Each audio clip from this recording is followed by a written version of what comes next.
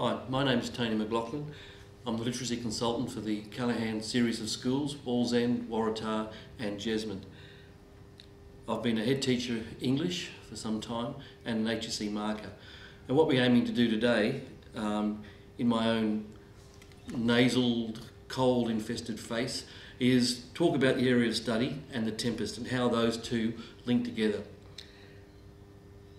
I've got several aims for this vodcast.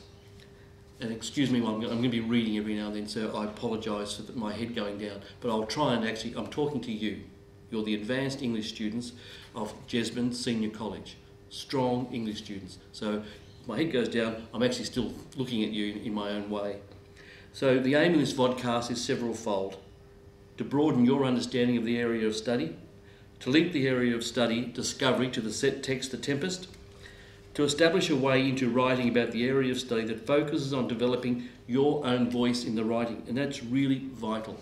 An HSC marker is going to be marking 30,000 scripts. What makes yours stand out is that it's your voice. So don't worry about whether your voice is the right voice. As long as it's yours, you'll believe what you're saying, it'll be fine. 4, to provide some activities that scaffold thinking about the text and allow some interaction with the area of study in the text.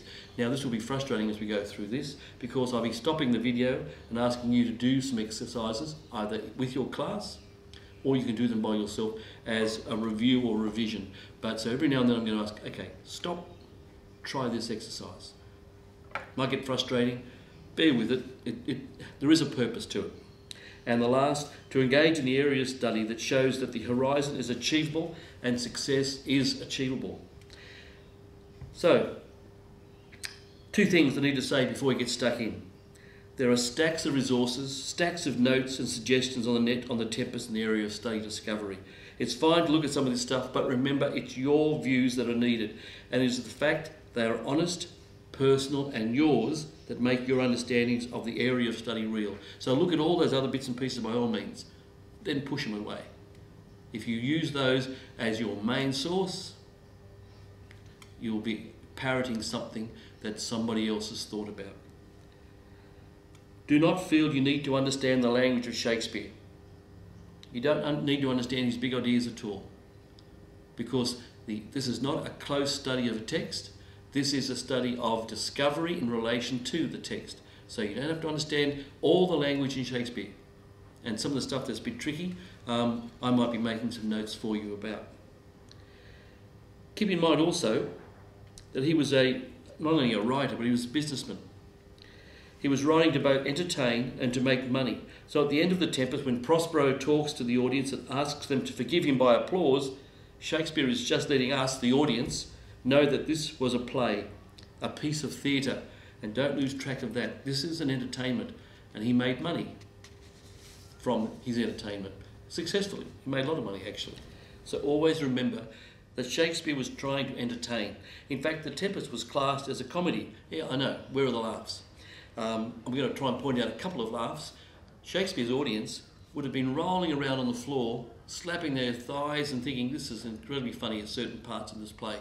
You won't, I didn't, and most modern audiences won't either. That's just a shift. But we'll see some of the slapstick in some of the scenes, some of the comedy, some of the mistakes that Shakespeare's audiences would be looking for and having a huge laugh over. It's like watching old comedies sometimes from the 60s. It was funny then, but it seems really dated now. If you watch, say, for example, Happy Days now, you probably won't even know what Happy Days is. I'm showing my age here, but that's all right. Happy Days was set in the 50s, but it was only filmed in about the 80s or 90s, I forget. But it looks dated when you see reruns now. And most people who are in the ages between 16 and 20 think, why was that a huge hit? That's not funny. Things change. The trick is to engage with the ideas in the play. They are timeless and they bear relevance to your life, my life, and everybody's life at some time or other. And hopefully what I'm aiming to do is show that relevance. And 2, this is the tricky and almost contradictory bit. Try to enjoy writing about discovery and the Tempest. Okay, you're asking how do you enjoy writing an essay? It sounds like I need to get out more, and you're probably right. What I'm getting at is enjoy expressing yourself. And you're just using the Tempest and other texts that you've found to use as the source for your argument, your ideas and so on. Remember, you're the best English students. So if you are in the advanced class that I'm talking to, I'm aiming that way, you are good at English. You are the best English students in the school. Don't fight that fact. Just go with it, accept it and trust yourself. Okay, let's move on now to the text. And discovery. You would have already done a lot of work with your teacher on discovery, all the variations of interpretations, different meanings, etc. But we are going to look at discovery again, but with looking at the Tempest as our Bible or equivalent.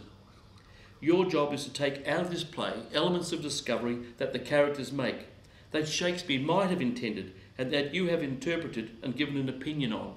Now, importantly, it's might have thought about. You don't have to know that Shakespeare intended to say this or that. As long as you believe it and you can find evidence that you can also express, that's fine.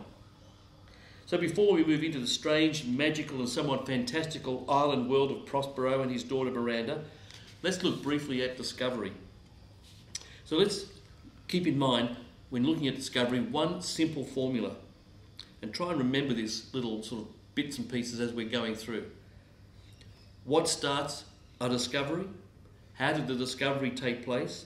What is the outcome or effect of the discovery? Are all discoveries happy ones or sad ones? Or combinations of both? So each time you're looking at a point about discovery, ask yourself, what starts it? How did it take place? What's the outcome or effect of it? Are all discoveries happy ones or sad ones? And ultimately, what's your point of view about it? Scientists discover some new process or equation, but was the discovery based on other earlier discoveries? Are all discoveries always original? When an artist discovers a new way to interpret an image, for example Picasso, he went from realism to cubism, where he painted a woman that looked like the woman. It was a realistic image of herself. Yet later in his career, he discovered for himself that there was more to the image than just the physical. So he distorted, changed and made the woman look almost unrecognisable. He discovered something in the way he saw things that changed his way of creating. His personal discovery impacted on others. Some laughed at him, some feared what he was doing, some mocked him, others imitated him. Now that same distorted painting of the woman by Picasso was worth millions and millions of dollars today. Now we're going to I'll show you a couple of those images. This first image is a picture of Picasso doing a realistic portrayal or portrait of a woman. The second image you'll see is Picasso painting the same woman but with a different intention. Not to just show the woman, physical, but to show other aspects, for us to discover what he had discovered. Now you saw those and you think, well, what's it there? What's that all about? That's fine. Don't worry about it yet. I'm going to show you two more slides of Picasso's work. The first one you're going to see is of a young girl, looking all very childlike, innocent. Then a picture of an older woman. This is Picasso interpreting the young woman as the older woman, but very different images. Is one better than another? Do you prefer one or the other? Doesn't matter. Picasso discovered something which was a truth to him, and that's the important bit. Okay, so you've seen now 4 images. And by the way, keep in mind that those images, they're texts. So you can use a painting, a photograph, as one of your texts to refer to or support your ideas on discovery. Let's move on.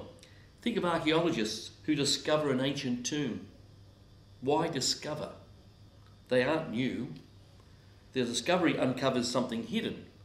The archaeologists also dig up the tombs despite the culture of ancient Egyptians who wanted the site never to be opened or defiled. So think about some of the perhaps moral implications of discovery. Are they being discovered if it's already there? It's not something new, it's something old. Something that's being uncovered. So think of all the connotations of discovery.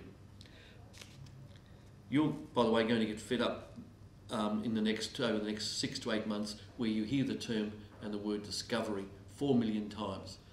Try and put that to one side and just keep focusing on your understandings and playing around with the idea of it. There's a picture now I'm going to show very quickly of an Egyptian tomb. It's just because I'm stopping you from looking at my face the whole time. You've all seen Egyptian tombs, but it's quite a nice little tomb. Discovery can be interpreted in a number of ways.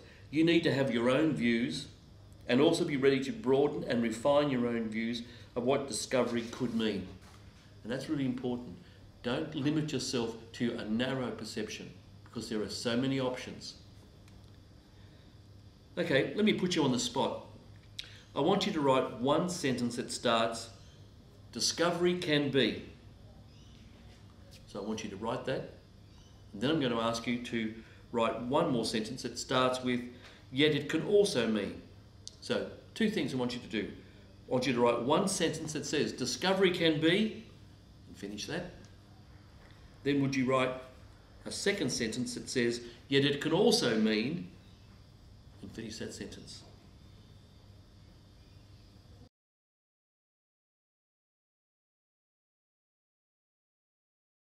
So you know you've done that now. This is the next stage of that. And it's actually more important than the first bit. I want you now to read out your sentences, and I'd like you all to read them out. Please don't have any sort of, I don't want to read mine out stuff. You're all 17, 18 now. You don't need that stuff. You're all in a group that you know each other. So don't get hung up on this. It's important that you hear your sentences out loud so you can understand, yeah, that makes sense to me. Or, I really like what so-and-so said. That makes even more sense. So I'd like you to, when you get a chance, all take time to read out your 2 sentences. Then from all the sentences you've heard, write down one that you agree with, as long as it's different to what you've said. So listen to all what's been said, and if you like one that's different to yours, put that down. It's not stealing. Writers do it all the time. They borrow other bits and pieces. It's an idea. So what you've done is write your 2 sentences down, read them out, now steal someone else's ideas. Okay? Write it down. Don't get hung up about that.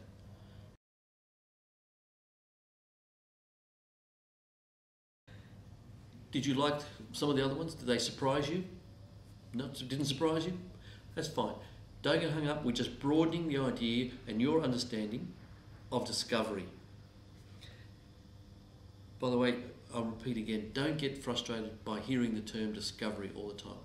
I know classes I've had got fed up with, I think when I was, the last group I had was doing belonging, and kids got absolutely fed up with talking about and linking every single thing to belonging. Don't worry about it. You don't need to do all that.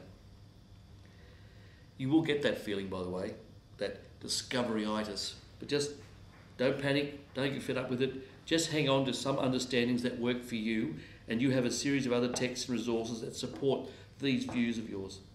We'll talk more about this later, the strange sensation known as area of study fed-upness. Okay, now where were we before I get prattling on about discovery?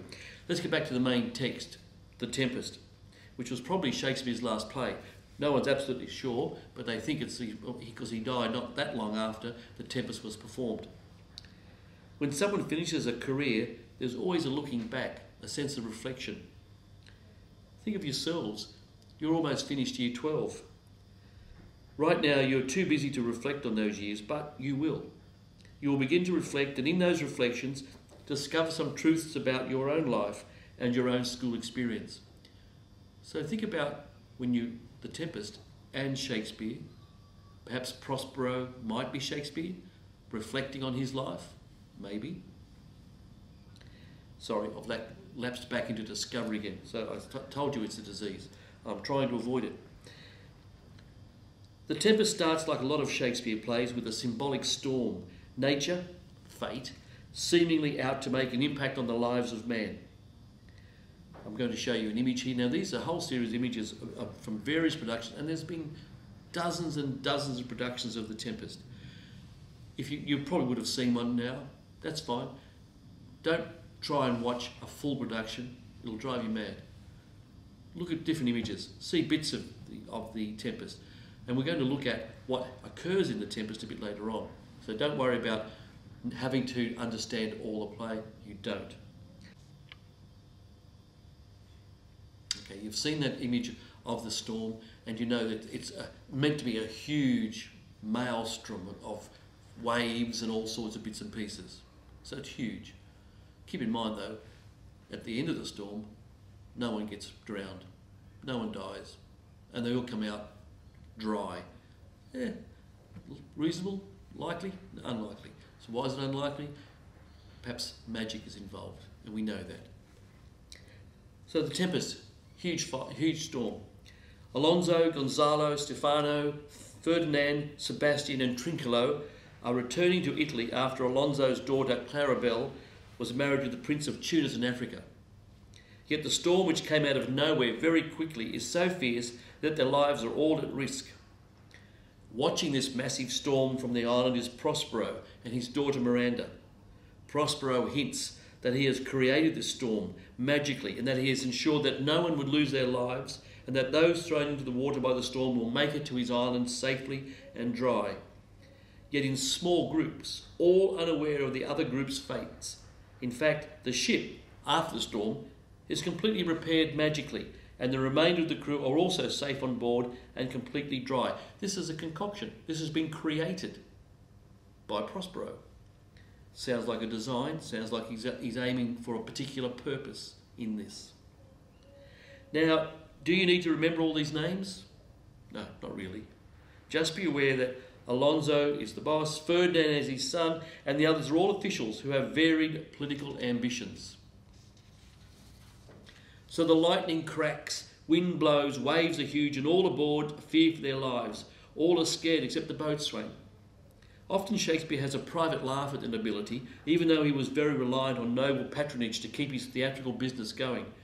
During the violent storm, it is the nobles who panic and prepare to die, but the boatswain, a skilled but ordinary sailor, is calm and unflustered. The men from the ship have all landed on different parts of the island in small groups. Ferdinand lands by himself. We know that Prospero's magical spirit Ariel, who fidgets and bows constantly, does all Prospero's magical commands and was the one who created the storm. Ariel serves Prospero because Prospero had released him from an evil curse placed on him by Caliban's witch mother, Sycorax, which had imprisoned him in the trunk of a tree before the play has begun. Try and think what Ariel might look like. In all sorts of productions, Ariel is given all sorts of different ways of being shown. Ariel, I've said he, could be a she. Ariel has been shown as a he, a she, large, tall. You'll see later on in the play that his face actually changes into different faces of different people. What's the purpose of Ariel? What's Shakespeare asking us to discover about Ariel? I'm now going to actually probably bore you to tears, but I hope not.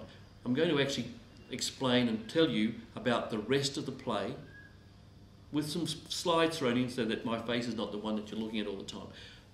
But I'm going to give you a sense of movement through the play and then some hard exercises after that so that you understand this is what's occurring, this is the plot, that's where we lead to. Now I know you probably know it already, but just check your understanding from what I've said. And there's no gospel here. This is how I've interpreted and reduced the play. Okay?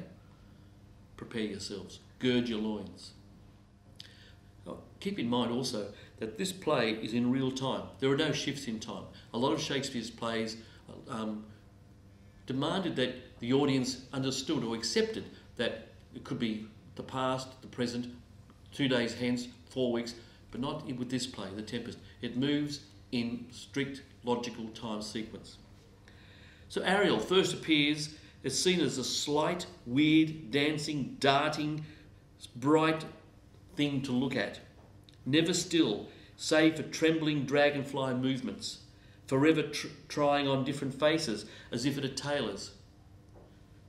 What does this description suggest about Ariel?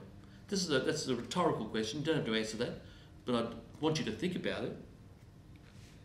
There is no one right answer. The rightness is in how you explain your view and how it fits in with the ideas and themes of the play.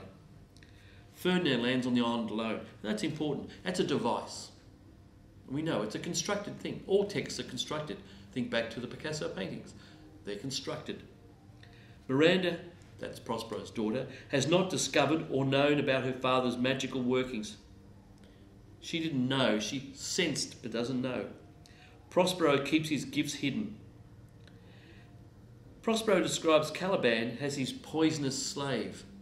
And Caliban is a really interesting character. I'm going to show you a couple of slides of different interpretations of what Caliban could look like. Now the trouble with this is that you in your own mind would already have images of Caliban, and they're probably much more interesting than the ones I'm going to show you. How horrible is Caliban? Caliban is a very contradictory figure, and I think once you come to terms with it, you may find that there's a lot to discover about Caliban. Caliban is described as a slow, heavy, lumbering creature, all sounds and bristles, with his ugly nakedness scarcely covered by skins as rough and as hairy as his own. A creature of darkness, like the fowl which had borne him, and the devil who fathered him. Do you get that feeling later on? Do you get that feeling as the play moves on and we discover more about Caliban? The fact that Prospero has been torturing Caliban off and on for the last 12 years. How Prospero had learnt everything about the island from Caliban and then steals the island with his magical powers and imprisons Caliban. Yet by the play's end, do we hate Caliban? Do we feel sorry for him? Why? Caliban is one of those contradictory characters. I'm not sure whether I like him or don't like him, but we need to have an opinion about him. This slave, Caliban, wasn't always a slave to Prospero. He was the actual owner of the island after his mother's death.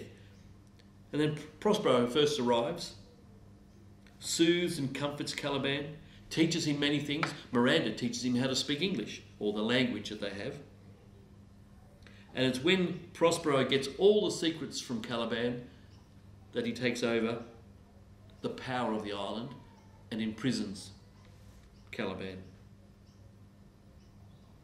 But this turning against Caliban also coincided with the time Caliban lustfully tried to rape Miranda as she was teaching him the language. So Shakespeare's always balancing things. We start to feel sympathy for a character. Then we find out, hang on, Caliban has this other side to him. But is it because that's his nature? We find out Prospero has other sides to him. But is that because of experiences? So we discover various aspects of different characters as we do in life about other people. Shakespeare likes to move between letting us believe one thing, then showing another possible interpretation, a bit like allowing us to discover the inconsistencies of human nature. Now I'm going to actually ask you now to do a little exercise if you wouldn't mind. A bit like the ones we did before. I'd like you to start with the phrase, human nature is, and give us your opinion about human nature. And finish that sentence off. So you're starting with human nature is, finish it off. Then the second sentence, straight after, Shakespeare shows us that, and finish that sentence. Now I'm assuming here, of course, that you've got a bit of an understanding of the whole play. If this is too early in your understanding of the play, leave that. But I'd like you to get used to using that sort of sentence structure, so you're generalising your thoughts and ideas about this play, some of the issues, and later on we'll use that technique to go back to bring it together as an essay style. So, first bit, start with the phrase, human nature is, and finish that sentence. Second sentence, Shakespeare shows us that, and finish that.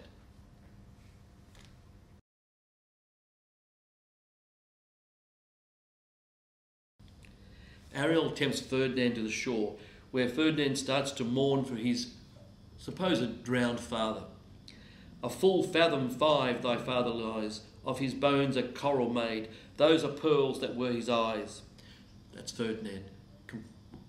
in agony and grief about assuming that he was the only one who was saved. They all drowned. Yet we know that his father survived. We know that. Sometimes when we know something in a play that a character doesn't, you know the term for that. That's dramatic irony. So Prospero and Miranda, they watch from a height as Ferdinand grieves for his father. Miranda looks in awe at this strange creature. What is it, she says? A spirit? She's only been on the island as a young girl, remember? She escaped with her father, and we'll go into that a bit later, as a young girl, and so the only people she's seen are her father and Caliban. Caliban grotesque, and her father an old bloke. So seeing Ferdinand, this young, good-looking man, excites her, and we'll find out. And some of that humour I talked about at the start starts to come out in that strange relationship. She's never seen another human being other than Caliban, other than Prospero. And Prospero cynically and in anger says, "No, it eats and sleeps such senses as we have." In other words, Prospero has a cynical view at this stage of human nature. And we know why. Or we begin to know why, what's occurred, and why he has that attitude. Then Ferdinand sees Miranda. They stand and stare in wonder at each other. Shakespeare was, in many ways, despite him being a bit of a hard-nosed businessman, liked the idea of love at first sight. Think of Romeo and Juliet. Prospero fears Miranda and Ferdinand's feelings are moving too quickly. Like a lot of fathers, they worry about their daughters becoming too infatuated too quickly. Well, I did. Their relationship has not been tested. Despite Miranda's protests, Prospero fixes Ferdinand in irons and says angrily, "What did Miranda know of men? Foolish vessel."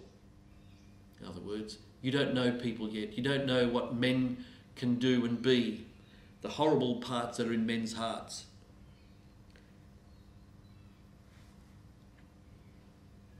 Discovery. I wasn't going to bring it up again, but I have. Are all men that way? Blackness in hearts? Despite all of Prospero's magical powers, he knows he has no power over love. What does this mean in relation to the play? Do we discover that the power of love is all-encompassing? It's a point of salvation. The scene moves to the second group of shipwrecked people, Alonso, Gonzalo, Antonio and Sebastian. Remember, don't worry about knowing all the names. You'll get an understanding of the different types of groups that wash up on the shore. As Ariel's magical musical sounds causes those men to sleep, Sebastian and Antonio don't hear the magical music and don't sleep. They look at the sleeping group, then they look at each other, and both have the same idea: kill the king. So the musical charms of Ariel puts some to sleep, but the two people who conspire to murder don't hear the sound. And they decide to kill the king and take over. They drew their swords. Their eyes were glaring. But Gonzalo wakes suddenly. Then they all wake. And Sebastian tries to explain that he was just, I thought I heard the sound of a lion roaring and I was protecting everybody. And they believe it. The next scene is one in which Shakespeare uses to inject some comedy and slapstick into the play. Remember, all of his plays are entertainments. That's the first thing. But the scene also shows some important thematic elements as well. So Caliban is frightened by the strange spirits, that's Stefano and Trinculo, and hides. Trinculo fears this coming storm and hides also under the same cloak as Caliban is hiding. Yeah, I know. Believable? Yeah. But it's a device. It's comedy. Then the king's butler, Stefano, staggers in drunk, and he's alarmed at the strange creature under the cloak. Now imagine this cloak and his legs sticking out, both Caliban and Trinculo. And he offers this strange beast under the cloak some alcohol. Caliban drinks it, loves it. He drinks some more, loves the taste and the feeling of being drunk. Caliban staggers off with his new companions, calling, "Ban, ban, can, Caliban," slightly sloshed, and has a new master now. Get a new man. In other words, Caliban's master is no longer Prospero, but Stefano, because he's got the booze. In other words, the alcohol is now his master. And of course, that's again, he's never had this sense of alcohol or this sense of change, this newness. So what effect does this comedic scene have? And I'm sorry, but try and link it to Discovery. What's the point? How does it fit into Discovery? We switch now from the comedic to the romantic. Ferdinand is fetching wood at Prospero's command, and Prospero is making him earn his possible affection with Miranda. And Miranda fears for him. "Pray you, work not so hard," she says. Miranda's a bit wet. And you think, is she a developed character? Not particularly, but she's also very inexperienced, very unformed. As the two declare their love to each other, Prospero is observing and watching. This play has a lot of spying on, which leads to confirmations and confirms some discoveries. Prospero is often watching them through the eyes of Ariel, or he's watching other groups. He is in control. He's like a puppet master to a point.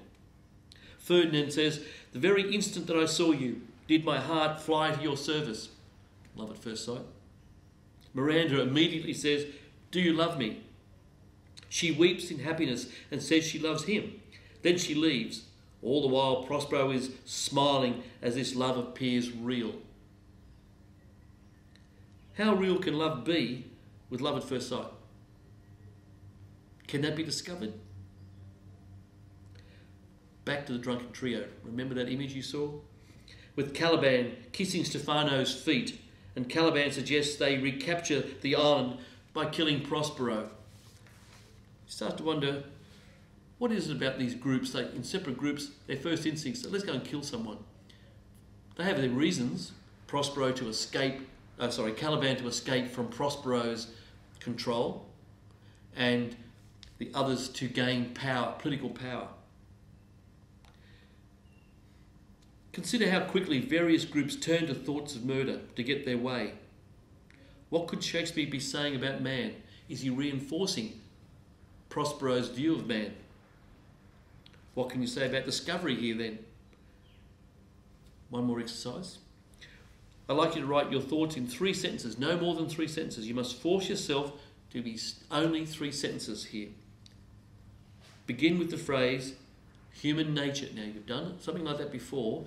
Now you're developing your view on human nature from what we've seen and what you've seen. So begin with the phrase, human nature, finish it, and write 2 more sentences. So no more than 3. And we'll talk more.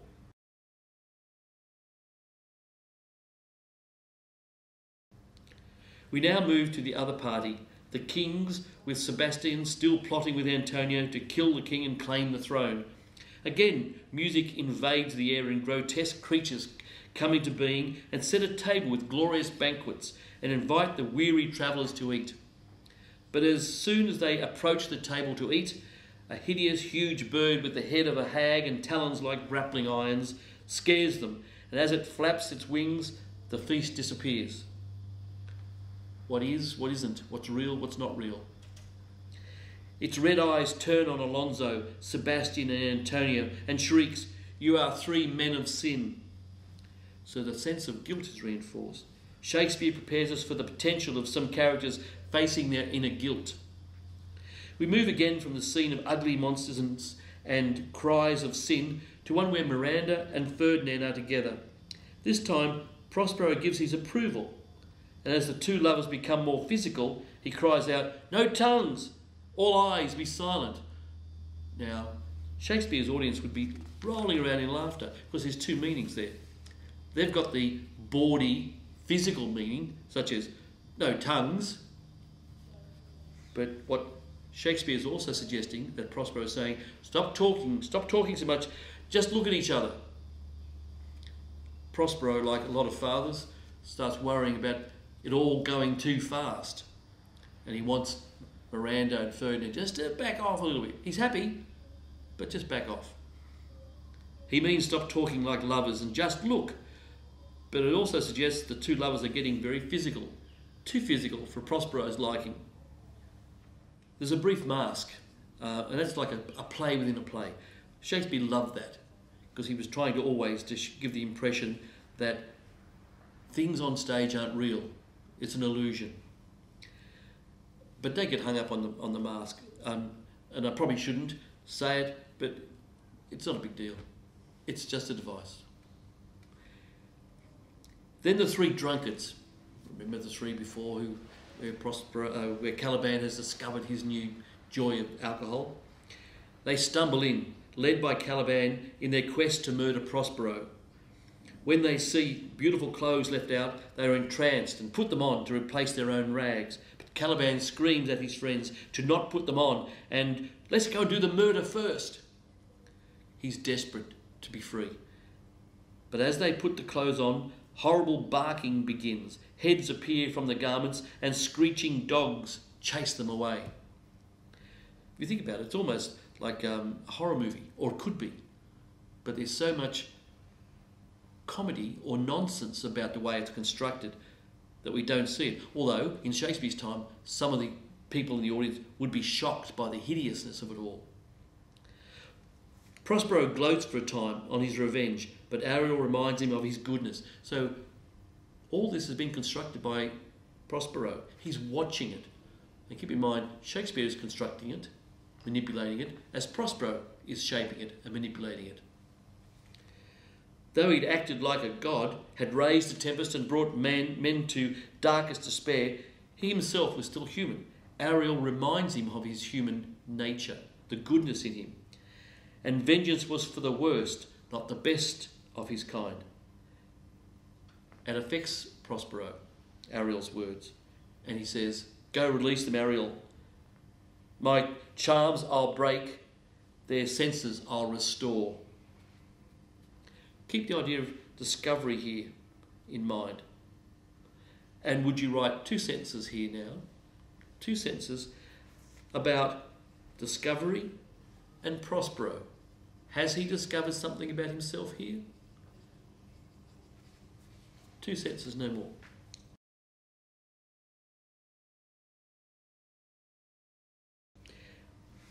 Now Prospero makes a circle on the ground with his staff and performs his last piece of magic. He dresses in all of his finery of his former position as Duke of Milan. Now remember, he was the Duke of Milan, but he gave away the actual operational process because he wanted to go into the library and study his books.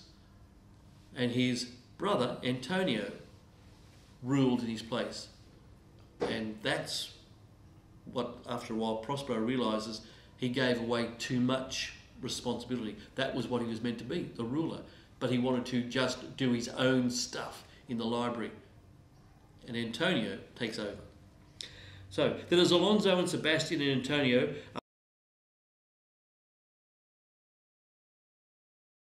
Circle that Prospero has made with his staff. They freeze in shot. But as they awake from the trance and gaze at the newly attired Prospero, the king, who had been part of the old plot to kill Prospero years ago, can't bear his guilt anymore and cries out, "Pardon me my wrongs." Shakespeare was all about guilt. All about the effect of guilt had on people. In many ways, Shakespeare was talking about things to do with psychology and the impact on the psyche of guilt long before the idea of psychology ever came about. If you're interested, someone might be.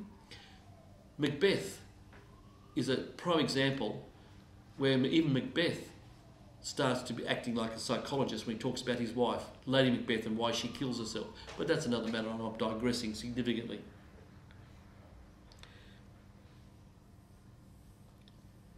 Prospero turns to Sebastian and Antonio, and they recognise Prospero. and they know that he has seen into their hearts, but he just quickly and quietly says, "At this time, I will tell no tales." In other words, I'm not saying anything now. I know what's in your hearts. I know you were attempted to kill, but I'll say no more. He left their crimes to weigh upon their hearts. Was that harsher treatment? The last revelation was Prospero leads the grieving king into his house.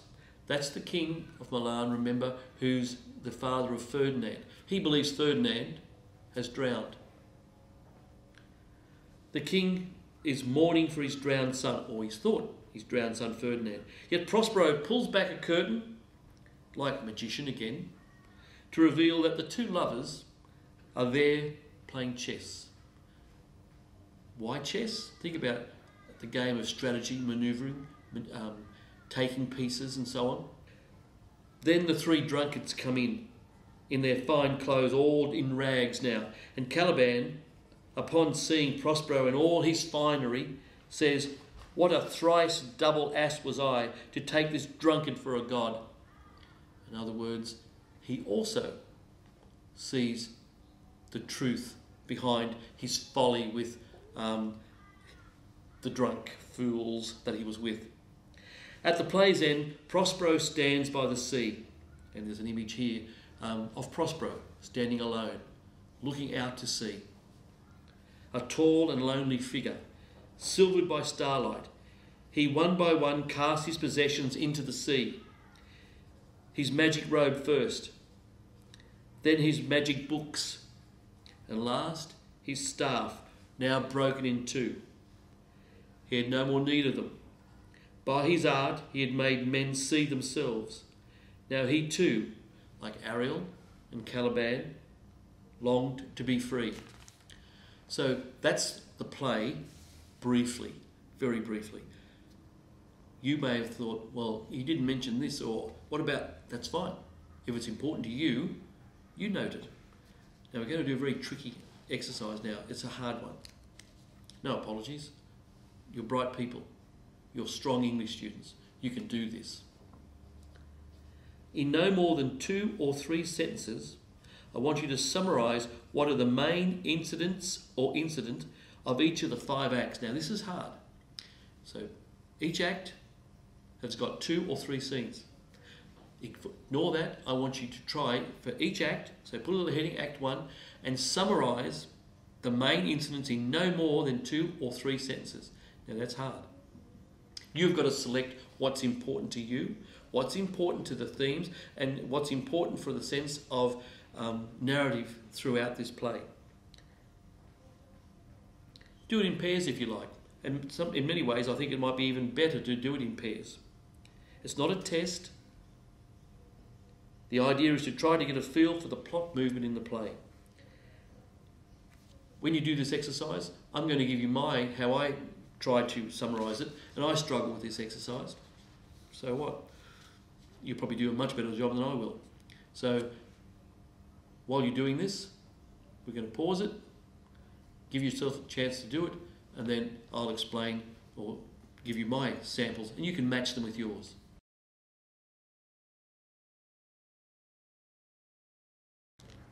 Okay, that wasn't easy, was it? Did you actually do it? Sometimes I have a gut feeling that you might have convinced your teacher that it's not the right time to do it, and your teacher being very nice and kind, they said, "Oh, we'll leave that one for later." Try it. It is important to force yourselves to do this exercise. Okay, I want you to read out your responses, share and debate how accurate each interpretation was. What things that you left out that your partner wanted, or that someone else in the class has thought was important. Just discuss it, debate it, what should be left in, what should be left out. Make any changes to your own. Now, I'm going to read out my attempts at doing the same exercise. You can use some of it if you want to. I would think yours would be better. And you'll see how that's almost certain after I read these out to you. Okay, mine, Act 1. In the first act, we discover who the principal characters are and why Prospero has created the storm. We also see Ferdinand led to his cell, but may not understand Prospero's treatment of him. in Act 2. The other shipwrecked group perceives the island in conflicting ways, from a type of desert to a place of green, while Alonso mourns the apparent drowning of his son Ferdinand. Caliban gathers firewood, as he was ordered to by Prospero, but encounters the jester Trinculo and Stefano, who initiates Caliban in the delights of getting drunk, after which Caliban refers to Stefano as his lord and master. Act 3. Here Ferdinand and Miranda meet, and after watching Ferdinand carry wood on Prospero's orders, who incidentally is secretly observing this exchange, the two declare their love, and Miranda asks Ferdinand to marry her. Meanwhile, on another part of the island, Caliban, Stefano and Trinculo plot to kill Prospero and carry off Miranda for Stefano to marry. Magic by Ariel to cause a fight between Stefano and Trinculo, and later a huge banquet is set up which is disturbed by ugly harpies and fierce creatures who carry off the food. I think I did 4, maybe 4. Was there 4 questions, sentences in there? No, 3. So if you can handle Act 3 and do it in 3 sentences, you're brilliant. Act 4. We are shown the mask, which provides both a spectacular interlude and comment on proceedings, which is amplified by Prospero's explanation, and we see the routing of the drunkards. Act 5. This act shows us Prospero wholly in command, with all his enemies at his mercy. Having overcome the tempest in his own mind, he forgives the offenders and is reconciled to Alonso, who rejoices to find his son alive and betrothed to Miranda. So they're the 5 acts. Compare what I've just said to what you've said. What should I have put in? What did I think and put in that you didn't? We're now going to look at discoveries. I know we weren't going to do too much of that, but it is linked to your area of study, discovery. So, let's look at some discoveries. Alonso discovers Ferdinand did not drown. Ferdinand discovers beauty and falls in love with Miranda. He is more experienced with women, but discovers love of the chaste, virginal beauty he sees in Miranda. It is his idealised, somewhat sexualised version of love. Miranda discovers the beauty of the male form and discovers love, or her very innocent and inexperienced version of love. She also discovers her true identity and her history. I might call him a thing divine, for nothing natural I ever saw so noble, she says. Well, she hasn't got anybody to compare it with, but that's another matter. Prospero discovers forgiveness and also discovers that he was equally to blame for his fate. The audience discovers what? I want you to list here now 5 things that the audience could discover. Write 1 sentence about each. So start with, the audience discovers, and finish the sentence. Don't use that starting bit again and write another sentence. They also discover. But do it in such a way that it's 5 sentences containing 5 different discoveries that the audience makes. The audience is you as well.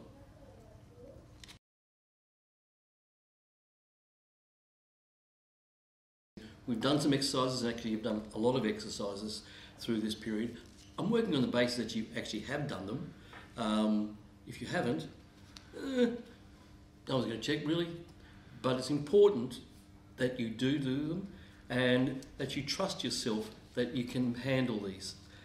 I've trusted you, and I know you're a good English student, and we'll come back to that at the end, because it's really, really important that you remember that you were able to do this. Okay, next exercise. It's not too, this one's a little straightforward one, and it's a short one. What I'd like you to do is, we're talking about discovery. I know, I said I'd try and avoid that getting bogged down in the word discovery and so on, but it's what we're doing. It is the area of study, and we're going to be looking at it a bit more. So for this one, I want you to write very quickly a response to the statements, but I want you to write the opening stem of this statement first. Now what I mean by that is, I'm going to ask, Prospero discovers that leadership is, you complete it. But what I'd like you to do is to write that stem down first. Prospero discovers that leadership is, write that down and finish it. Do not worry about what someone else is writing about it in the class. This is your voice, your ideas. Okay? So, first one. Prospero discovers that leadership is, finish that. Number 2. Alonso discovers that friendship is. Remember we talked about Alonso. Think about guilt. Think about all those things which could come into it, but you've only got one sentence here. So try to generalise. Number 3, Miranda discovers that love is... Remember Miranda? That naive, love at first sight girl who was discovering the attraction and lure of sex and the body for the first time. Number 4, Antonio discovers that power is... And finish that off. Now when you finish those, as we did in the early exercise, I want you to read these out to the class. Don't get hung up again, just read them out to the class and listen to what others have said. If you like something that someone else has done, write it out and use it for yourself. Match it. If they've said Miranda's view of love is X and you've said it's Y, why is there a difference? Why does theirs sound better than yours? Why do you think yours is better than theirs?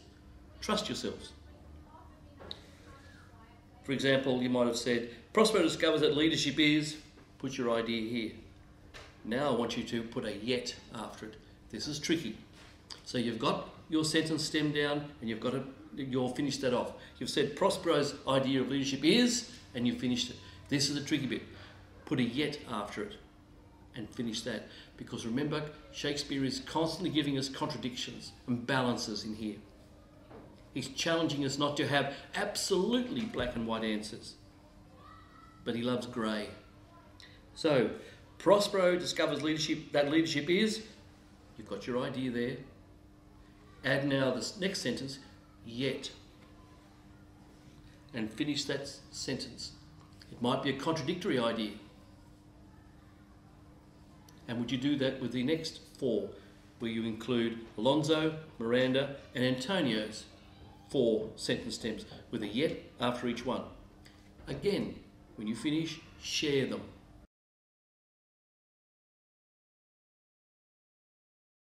Okay. I hope you were able to battle through that one. It's not easy, but it's important that you move between the saying it's this, but also thinking it could be also this.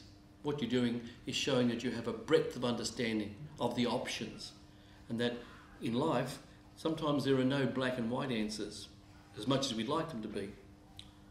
This exercise now, and it's our second last exercise, so you can start to breathe easily now. I'm going to read out a sort of fairly sophisticated, generalised response to the play and discovery. What I'd like you to do is to take that same style and make it your own. Now, for example, this is the generalised one I'm going to read out. The Tempest moves from the discovery of an uncharted island and the creatures that inhabit it to the equally important discovery of the power of love and forgiveness in a world made imperfect by man. That's quite often an essay question on its own. But it generalises some of the aspects of the play. What I want you to do now is to do that same generalisation, but not about the Tempest, but about 2 other text sources you are going to use. Now this is where we're now trying to incorporate some of the other ones. So I've said the first one, the Tempest moves from the discovery of an uncharted island and the creatures that inhabit it to the equally important discovery of the power of love and forgiveness in a world made imperfect by man. So I've generalised. What I want you to do is to write that one out, keep that. You can change it later, use other bits, but keep that one. And generalise now about the 2 other text sources that you have found. Can be a photo, a poem, a short story, a song, doesn't matter. But I want you to do that same style and tone of generalising of that into your other 2 sources. And this is again, I'm asking you to do some pretty hard stuff. If you've been able to manage these exercises throughout, you're doing brilliantly.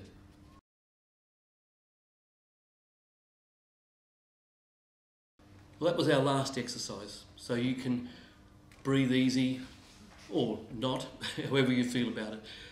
And I want to finish now with just 4 points. Remember, at the very start, I talked about a little framework that I'd like you to use when you're thinking about discovery and the text you're using. I said, what starts the discovery? How did the discovery take place? What is the outcome or effect of the discovery? And are all discoveries happy or sad? Positive or negative? Use that to run your filter over the texts and the ideas you're having. Second point, trust yourselves. Your own voice is absolutely valuable. And I know with the kids that I've had in Year 12, and even going right back to when I was in Year 12, I didn't really believe that my voice, things I believed in, were important or would be taken seriously. But that's what people who are marking the HSC are looking for. And who cares about the marking? You are now developing a voice which is you. You are showing your intelligence, your ideas, and what you think about. And believe me, if you do that enough, you'll start to show that in your essay structure. Number 3, the more you know your text, especially the Tempest, the more confident your responses will be. Now, I've been a little flippant at times about getting right into the text. Do as much as makes sense to you. The more you know your texts, the more comfortable and confident your responses will be. And finally, trust yourselves. That's the second time I've said this. Your own ideas are valuable. So trust your voice and trust your ideas. And as long as your ideas have got some substance linked to your texts, as long as you know what you're talking about, you know the text references, you'll be fine. Okay, welcome back. I'm actually standing up now. Okay, I do have legs. I know it seemed a bit strange to be sitting there all the time, but I just needed to show you that A, this is important, and B, I've got legs. So, looking at this is called a fishbone diagram, and I find it really helpful as a way of generalising what goes on in the text, and also as a structure for writing an essay. And that's the reason we're having a look at it. So, this is about discovering the Tempest, obviously. And if we put up here text 1, and we call that's the Tempest, that's your main text. Text 1 again. Text 2 and text 3, just for argument's sake. So that's going to be something you're looking at for text 1, which is the Tempest, text 2, text 3, whatever that you've chosen.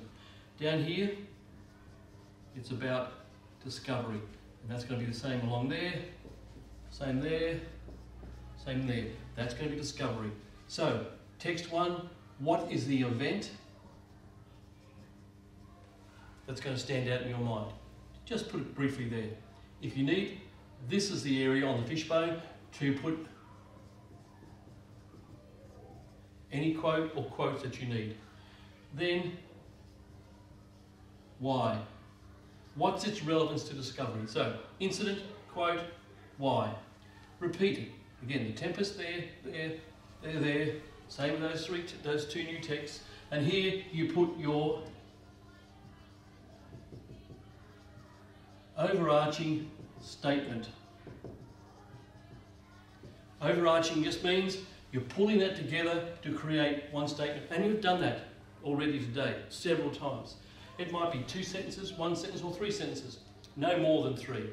But this is pulled together. Now, all of this can be 2 paragraphs. Repeat this 2, 3, or 4 times.